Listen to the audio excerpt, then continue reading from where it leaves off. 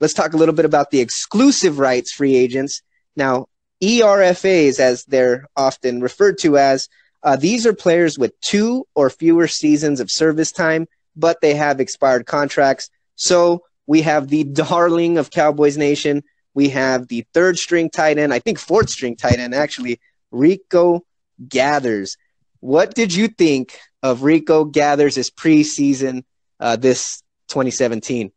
Man, I loved it. I thought he was just balling out. He actually made Kellen Moore look good. That's my Boise State alum. You know what I mean? So I'm on the Kellen Moore train. I'm like on the other, I'm the state. Yeah, I'm on the dark side there with Kellen Moore. But anyways, he made Kellen Moore look good in a couple of those passes. He was running great routes. Again, though, the sample size is so small with him, man. But I thought his preseason was phenomenal. Yeah, he had 7 catches for 106 and 2 TDs, but he only played the 2 preseason games. So he didn't even have the full 5 preseason games that we played. 6th-round draft pick out of Baylor. He was a basketball player. So small sample size, doesn't have the experience, but the talent's there. I think you bring him back. He's not an unrestricted free agent. You bring him back. Hey, he either stays healthy and we see what he can do this year. My question for you on that, though, I want to just see what you think in regards to the tight end position. Where does he fit for the future? Obviously, we know like he's pretty low on the depth chart when it comes to that. He's still a raw talent, but the fact that he made such progression from his first season till now, and now he's going into another one, you can see he's progressing. Right. But where do you see him fitting in? Where do you see Hannah and the rest of the guys that are in there? To be honest with you, I think he's going to get some playing time, or he should be able to get some playing time provided he shows up. Because I think Hannah is pretty much out the door because I believe the Cowboys save around $2.7 million on the cap if he's cut.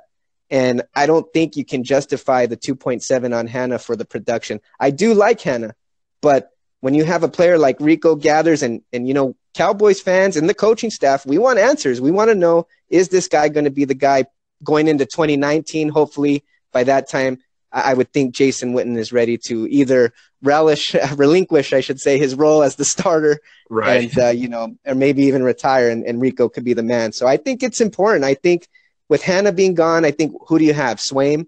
So he should be a top 2-3 tight end on the depth chart next season and get some touches. Yeah, I agree. I would love to see him there. I do think that he will be part of the future, a big part of it if he stays healthy. Big if, but I mean. It's doable, and I'm excited to see what he's going to bring. For sure, man. Last exclusive rights free agent. This one's just going to be a quick one. Brian Price, the big defensive tackle. We signed him from the Green Bay Packers, I believe, early in the season. I think he was waived, right, when the final cuts were made. Mm-hmm. He played in 8 games. He recorded 8 tackles, ends the season on IR, knee injury, but he's size. So, again, we were kind of talking about the lack of size for David Irving. This guy isn't a player that we all, are always got our eyes on, but, did you see anything from David Price that would make you think, hey, he could be a player going into next season? From the very small portion that I got to see of Brian Price, I'm going to say no. It's just too hard to say that. It's unfortunate when you have a knee injury too. I hate to say that about players because it is business. It is their profession. It's what they're doing for a living, but, I mean, I don't want to just drop him off like that, but I don't think that we can justify like bringing him back on. Yeah, I'm with you, man.